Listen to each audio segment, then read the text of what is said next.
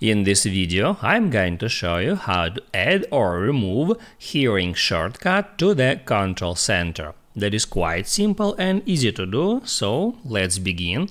And first, open up Settings, then scroll down for a bit and tap at Control Center.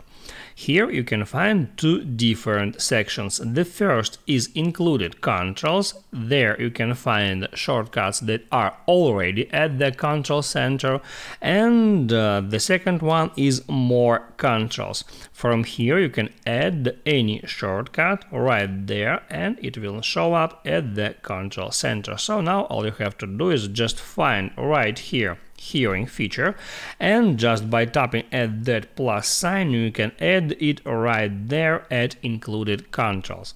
Now you can swipe down from the top right hand corner to open up control center, where you can now easily find the hearing feature. You can tap on that to bring up that options, and now you can set up this feature. And also from here you can change the order of that shortcut, so you can press your finger right there and then drag this feature to any position, and now if you swipe up to open up control center, now you can find this hearing feature at the very first position.